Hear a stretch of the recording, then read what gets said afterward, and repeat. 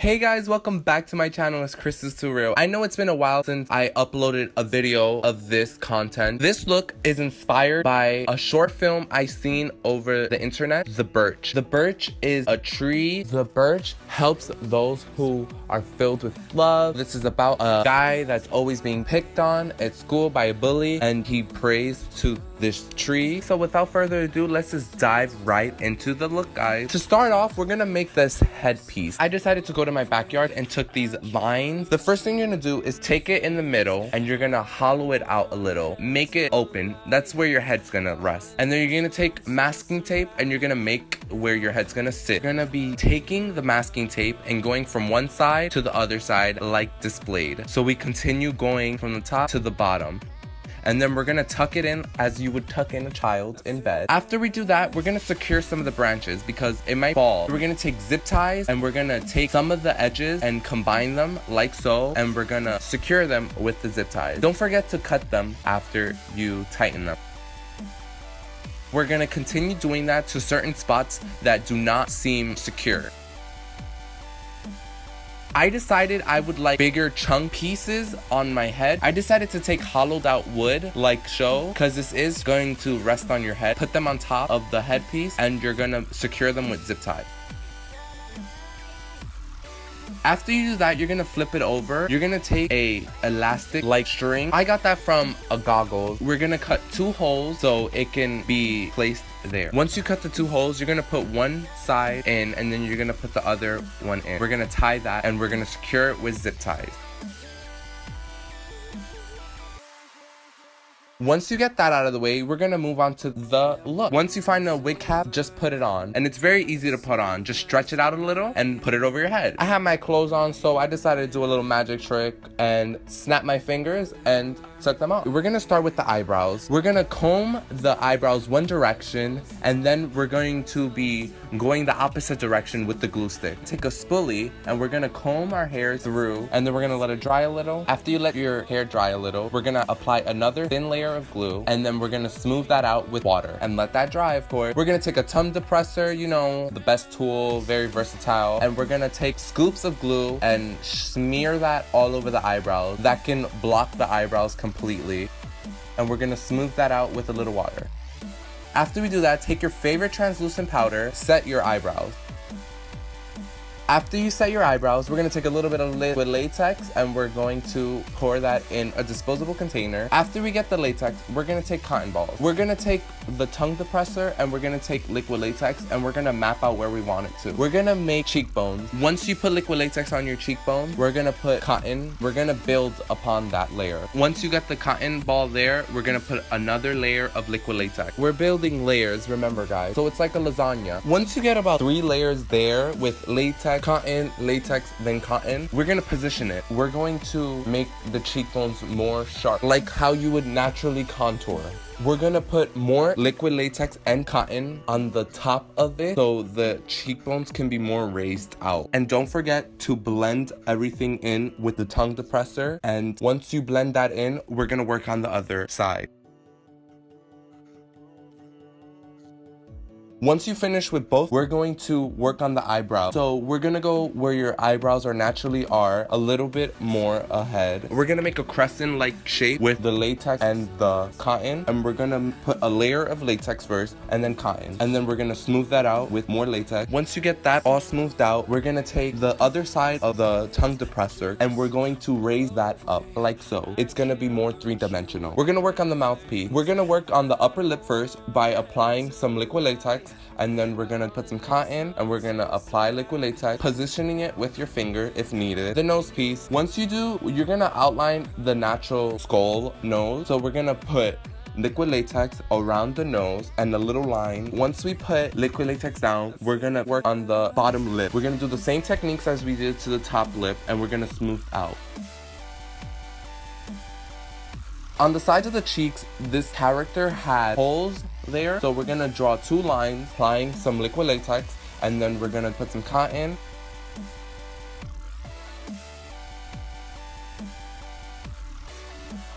And once you do one side, do to the other side. Be very careful with this part. We're gonna do some eye bat. We're gonna take the liquid latex and draw a crescent shape. We're gonna put cotton down. We're gonna take our time when we're doing this.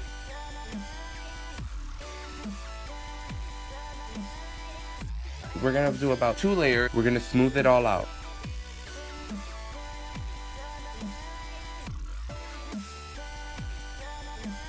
Do the other side as well and raise the part where it's closest to the eye. I felt like the chin needed a little extra, so I took more cotton and latex and did a little chin piece. I took the whole thing and put it all around there all at once, and I put a lot of latex to smooth it out. And once I got the desired look, I took my finger and smoothed it out, and I made a little butt chin with the tongue depressor. And once you did that, we're gonna apply 2 thin layers of liquid latex on the whole entire face.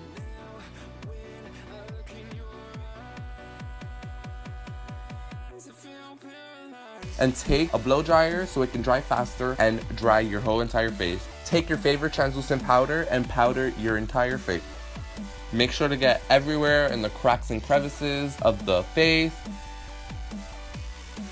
And once you do your face, you move on to your chest. This is very important. We have to clean our whole entire chest with alcohol. We're gonna take silicone. So we're gonna take a 2-part silicone. So we're gonna use 2 different applicators. We're gonna use one applicator for A and we're gonna use a different applicator for B. We're gonna take a scoop of A and we're gonna put it on a palette like so. And we're gonna take a scoop of B and we're gonna put it on the palette. You see? A and B. And once you start mixing, you have to work fast because it does dry. You have to mix it very well, and we're gonna apply a thick layer of it on your chest. And once you apply it there, we're gonna smooth the edges.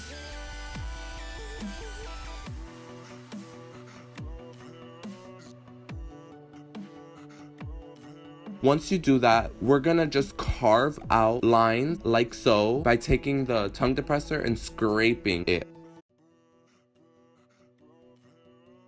And we're gonna smooth out any edges if needed.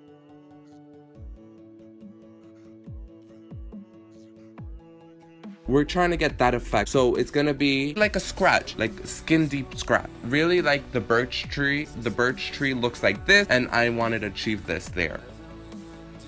We're gonna work on the whole entire chest by taking a glob of it, putting it down to a specific spot, smoothing out all the edges very carefully, and we're gonna continue with the lines. It's very easy, guys, and scraping it is the easiest part.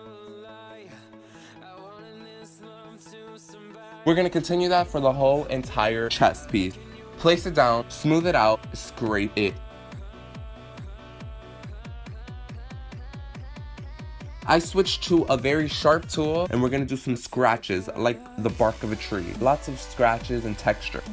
I took the tongue depressor again and I started raising it up like that so it can be more textured. Once you achieve the desired look, powder your entire chest.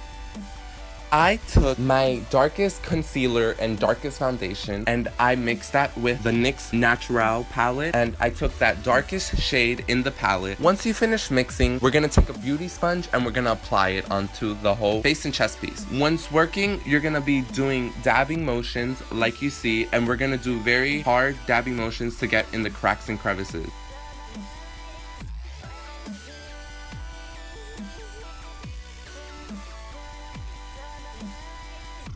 The chest piece is much easier because it's not as textured as the face. We're gonna apply it everywhere.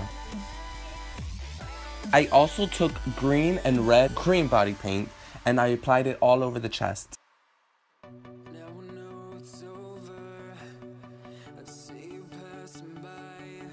We're gonna start off by taking brown and black water activated face paint and we're gonna apply it to all the spots that need shading. All the prosthetics that we did that is raised up requires shading. It does not look as three-dimensional if you do not. It's just gonna look flat. Keep in mind we are starting off with brown face paint and we're gonna deepen that up. So we're gonna get the furrow brow and we're gonna get the nose. And we're gonna do a little shading of the forehead.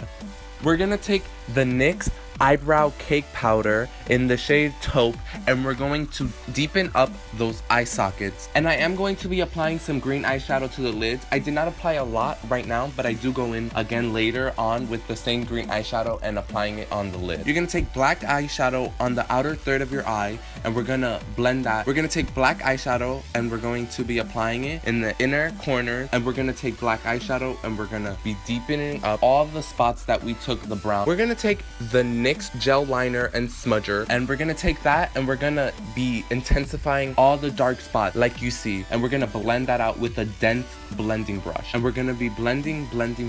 We're gonna take that and we're gonna be putting that where all the holes are in the face like you see there, the two holes in the cheek, and we're gonna be darkening up the cheekbone piece like you see there, and we're gonna be blending.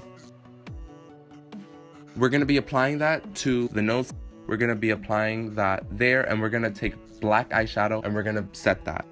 I'm taking black eyeshadow and brown eyeshadow for my hairline piece because I don't want this piece to show when I'm wearing the headpiece. We're gonna take the same gel liner and we're gonna be applying it to the mouth like you see. We're gonna take a light concealer and we're gonna be applying highlights to all the high points of the face. Like you see, the forehead, all the raised up face, so where all the prosthetics are.